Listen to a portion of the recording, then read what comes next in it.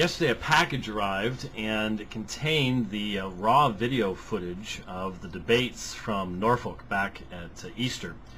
And I'm going to find out who's going to be marketing these things, because I don't think we can, but since I had posted the video from my little camera of the Shadid Lewis claims quoting from Michael Baigent, and of course as good as that little camera is, it's still just a little camera, and so it doesn't have a nice microphone and so on and so forth.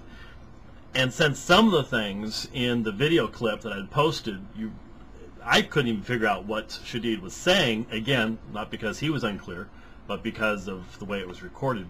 I wanted to provide the much more professional recording that also was using the microphone that Shadid himself was wearing.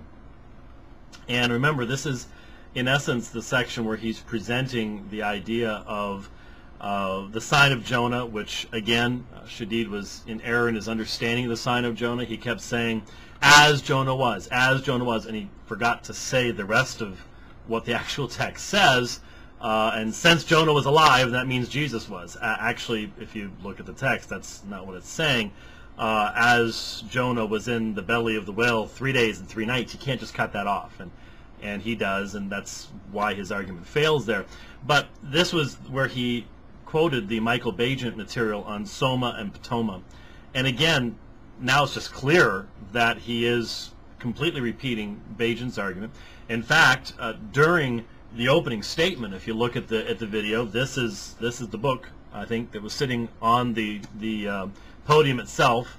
And again, for those who may not know, Michael Baigent, Holy Blood, Holy Grail, fiction, Gnostic fiction, all the rest of that, Jesus was married, had kids, all the rest of that stuff, which Muslims don't believe, but hey, we'll accept anything and use anything as an argument, evidently. And so here's that presentation. Then I want to look at just one other statement that he made from this higher quality video that we can hear much better than we could the material that was posted about a month ago. Is that when you look at Mark chapter 15, verse 43 through 45, you see that the Greek word is used here. And I'm reading from Michael Baigent's The Jesus Papers. When Joseph of Arimathea comes and asks for Jesus' body. It's a special note here. It says, if we look at the original Greek text, we see an important point being made here. When Joseph asks Pilate for Jesus' body, the word for body that is used is soma. In Greek, this denotes a living body. When Pilate agrees that Joseph can take the body down from the cross, the word that is used is, excuse my pronunciation, ptoma. It's a different spelling, okay? So we see that this means, this other word, ptoma, or thoma, means a fallen body, a corpse or a carcass. In other words, the Greek text of Mark's gospel is making it clear that while Joseph is asking for the living body of Jesus, Pilate grants him what he believes to be the corpse.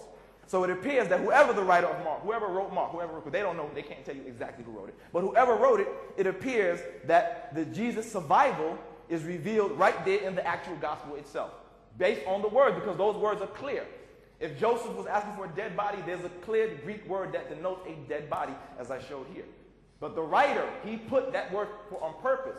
So it appears whoever the writer was, he too was trying to give you the hint or show you that this was understood that Jesus was not dead. And there are many stories that surround that too, that he was taken down and they brought the spices and the aloe, and according to what I've searched, that those particular things that were brought were healing things, healing items, not meant for embalming, okay?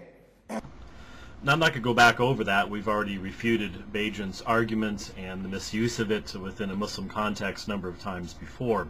But it is very plain that it was Baigent's argument, and since Baigent's argument requires a complete distinction in the semantic domains between soma and ptoma, that the argument has been refuted, and whether Shadid Lewis ever admits it's been refuted or not, at least I would like to hope maybe he won't repeat it in the future, because anyone who would be debating him would know how to demonstrate its error.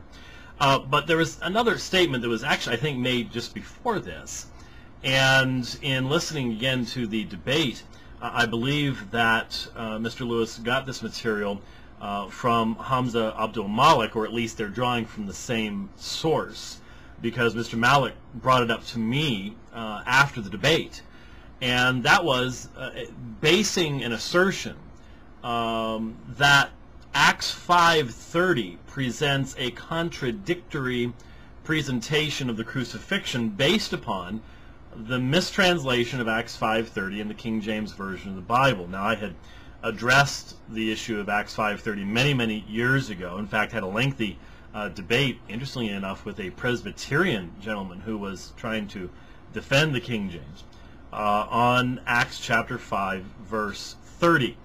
Let's listen to what Shadid says, and then let's take a look at the text. Now, after the alleged crucifixion, or stoning and putting on the tree, because again, there are two accounts.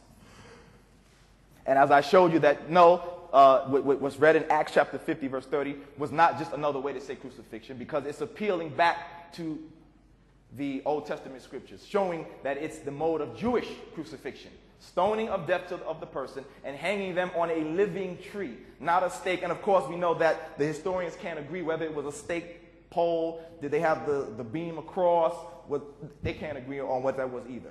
Okay? But nonetheless, you can see that it is appealing to, it is talking about a living tree. And that shows evidence that this is referring back to the Jewish mode of execution. Now, as I mentioned, after the actual debate, it might have been during the break, but I think it was between the two debates, so actually after this debate, I spoke with Hamza Abdul Malik, who was in the audience that day, and he brought up Acts 5:30, the same text that Shadid had used. And he asked me about it, and we see in the King James Version, it says, "The God of our fathers raised up Jesus, whom ye slew, and hanged on a tree." And what they're basically saying is, well, you see, he was stoned, he was slain, and then afterwards, as something else, he was hanged on a living tree.